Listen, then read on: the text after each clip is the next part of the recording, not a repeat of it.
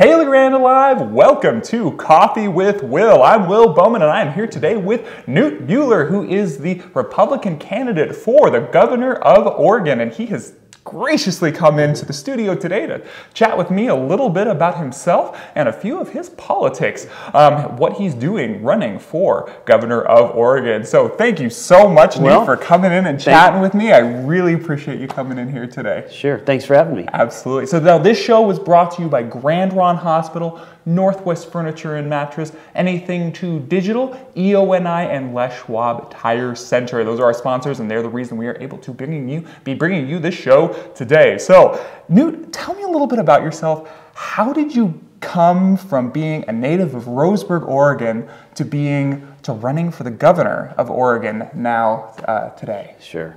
Well, yeah, as you mentioned, my brothers and I were born and raised in Roseburg. We were three sons of a butcher and a homemaker, two people who didn't even graduate from high school. So as you can imagine, they really stressed the importance of a high-quality education for us. Yeah. I took them very seriously with regards to that and went to the best university in the nation, Oregon State University. No offense, no offense to EOU. Well, we're second best. We're second best. Yeah, we'll give you that. I played baseball there, so I guess it's safe to say the best baseball university in the nation. There's no argument about that. And then from there, medical school in Baltimore, where I met my wonderful wife, Patty. And at graduation, I asked her two very important questions. The first, would you marry me? And the second, would you move to Oregon and make Oregon our home? Wow. And fortunately for me, she said yes to both of those questions. Yeah. Took her a little longer to say yes to the first and the second, but and ever since we've been truly partners in everything we've done, and we've been in Bend in Central Oregon now for almost 25 years. Wow, very cool. So where was she from? Yeah, from Chicago. Yeah, so it was a little bit of a stretch to come all the way from the Midwest to Oregon. But now, did you guys move right to Bend, or? We spent 5 years in the Portland metro area. We finished our medical school training, and then to Bend. There we've been really truly partners in everything we've done. You know, of course, raising a couple of kids, supporting each other's medical practices. My wife is an eye surgeon. We've certainly been partners in starting businesses together also. Some that have done well, some not so well, as this works out. We've been partners in being involved in the Central Oregon community, and now we're certainly partners in this run for governor. Very cool. So, medicine is something, obviously, that is an integral part of your sort of family, and now also, maybe a little bit in your run for governor. Why did you decide you wanted to go into medicine? Like, why? You mentioned earlier that you were a knee and foot, I believe, or knee and hip doctor. Yeah. What made you decide to go in that direction? How does that relate to what you're trying to do today? Yeah, great question. Yeah. So a combination of things.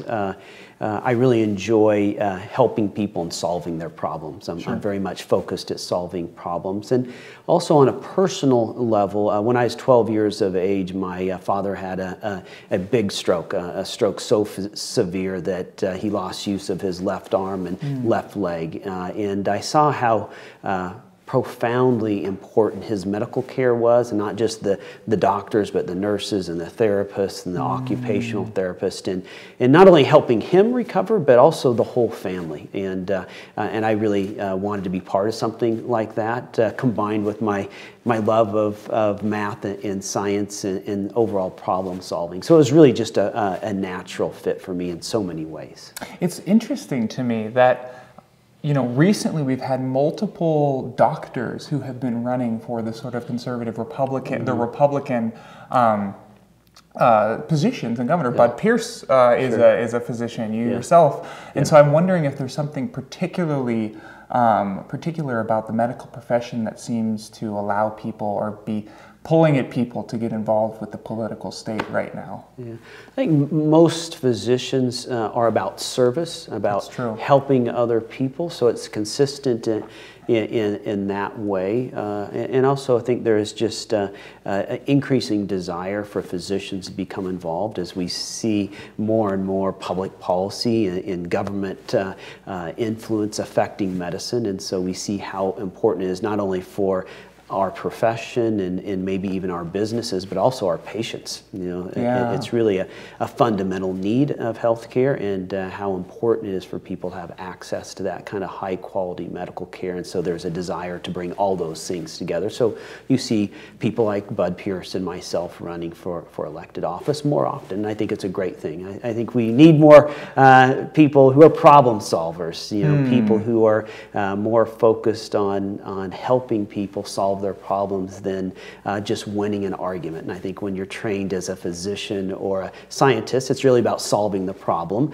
When you're trained, for example, more as a lawyer, it's more about winning the argument, not necessarily solving the problem. And so I think we need a more influence from people who are trained in the sciences and in medicine to provide that balance in our political system. Yeah, well, and even more so, you know, still like, you know, the healthcare and medicine is becoming such a central part of the conversation of politics and those kinds of things. So doctors are kind of right in the center of that. Yeah, in a big portion of our state budget, you know, over 20% of our state budget now is directly healthcare related spending. So when I'm looking to, you know, lead the state as governor, I have intimate knowledge of a big portion of the state budget, which is very helpful. And remember, we've had a former governor who was a physician for many years, Dr. Govenor Kitzhaber, who also had that kind of background.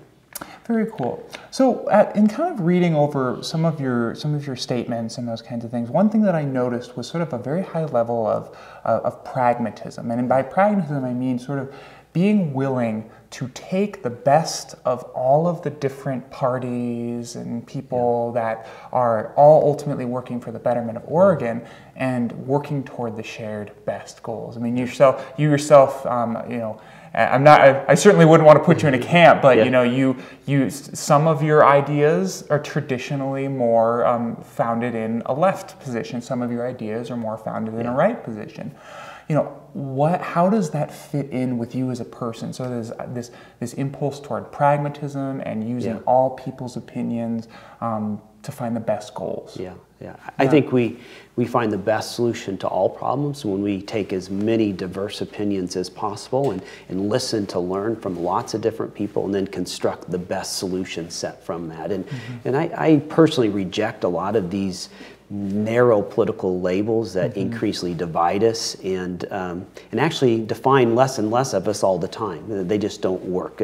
People are too complex. I'm certainly not a typical, I don't fit any of those typical labels very well. And when I'm looking to solve problems, I don't want to come from a certain perspective.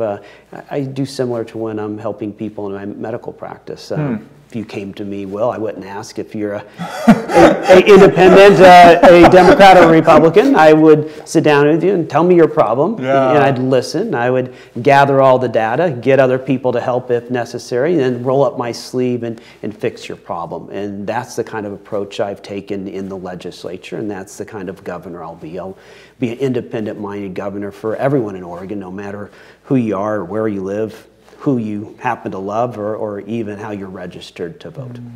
So it's kind of, you know, and I think that it's interesting because Jamie McLeod-Skinner, who's been in here a couple times to have conversations similar to this, who's also from Central Oregon area, hold a very similar sort of ideology to yours in the way that she calls herself a rural Democrat, in that she holds many of sort of the traditionally conservative values such as hard work, family, supporting the military, those kinds of things, yet she finds herself running for the progressive ticket. Do you think there's something special about Central Oregon that allows you to have one foot in sort of the eastern or the rural, but at the same time the western more urban mindset? I think Central Oregon is a little bit of a unique culture. It's very, there's a lot of independent-minded people, and you may not realize it, but the district I represent in the Oregon legislature is the most Democratic district held by a Republican in the entire state of Oregon. So there is a lot of interest in listening to people and really understanding them for who their individual views are, instead of hanging some artificial label on them, and you know, that has been a great, a growing experience for me representing that district. And my reputation, certainly in Central Oregon, and increasingly even the legislature, as an independent-minded leader who has a thoughtful voice, a caring heart, and an open mind with regards to a lot of these problems. Sure. So now that kind of brings me into, you know, what might be more of the last question. And I ask almost all of the sort of politicians, especially the ones that come from outside of the Eastern Oregon area, this. You know, I think traditionally, you know, Eastern Oregon has been, Eastern Oregon's feel, whether or not it's real or not, sort of left off of the plate by many of the Western Oregon politicians. Sure. And we kind of, I think a lot of people feel like an afterthought out here. And I read your 8 points of bridging the urban and rural divide, and so it sounds like bridging that gap is sort of something that is forefront on your mind. How do you, if you're elected governor, how would you sort of actively pursue making sure that rural Oregon is as much of a consideration as maybe the western side of Oregon that's more geographically present? Yeah, well, look, Will, this divide between urban and rural Oregon is artificial. It's not part of our fixed landscape. It's not a mountain or a lake. It's something that's been created by decades of policy and really a lack of leadership in bringing urban and rural Oregon together. And in being someone from rural Oregon, I grew up in Douglas County, I've seen the profound impact of that in our rural areas, and it's something that we have to close that gap for the good of all Oregon, for the good of not only rural Oregon but urban Oregon. The achievement and opportunity gap we see between those two Oregons, we should not tolerate as a state. And I'm focused, I'll be that leader for all of Oregon, but particularly I'll be a voice and champion for rural Oregon, for many of those small communities that have been left behind, that they've been forgotten, and they've struggled way too long with unemployment, poverty, and addiction, which has caused way too much pain and suffering. And I'm actually very optimistic about rural Oregon. I know that might not be the majority opinion, and I'm so optimistic about rural Oregon because the world needs a lot of the products that rural Oregon can provide. The world certainly needs high quality, safe food, and there's nowhere, anywhere in the world better able to provide it than our food industry, our ranchers, our fishermen, our farmers, or for that matter, our brewers and winemakers. And certainly the world needs innovative new wood products, and there's nowhere anywhere in the world better able to provide that than Oregon's mills and mill workers. And I'd even say the world needs clean, renewable, affordable energy. And again, there's nowhere better able to produce that than rural Oregon right now. So I'm actually very, very optimistic about rural Oregon. We just need a governor who cares about rural Oregon and a governor who will lead for all of Oregon. Very cool. And do you maybe feel like your upbringing, growing up with parents who were blue collar, kind of makes you a little bit more connected and sympathetic with rural Oregon? Well, certainly all those life experiences add to what makes up a person. So my growing up in Roseburg, but I've gone to college in Corvallis. I've lived for 5 years in Portland. I have lived now for 25 years in Bend, and I've also been involved in a lot of organizations that service the whole state. I've been a director on the Ford Family Foundation. I've been on the OSU Foundation Board, St. Charles Health System. So all those life experiences come together to prepare someone like me to do this job as Oregon's next governor. Very cool, very cool. So it's interesting because you've had a more rounded experience of Oregon than some. You've lived in the West, in the East. And now you live in the Central. So you've kind of gotten a full taste of the palate that is Oregon. Yeah, I certainly like to think that. Yeah, and I've spent 4 years in the Oregon legislature as a state representative, having a real frontline view of what's going on in the state, and I've been deeply disappointed with regards to the mismanagement of our state and the lack of leadership from the governor. And I'm really running for office for a very simple reason, to fix the big problems that have been avoided, ignored, and quite frankly made a lot worse by Governor Brown over the last 4 years.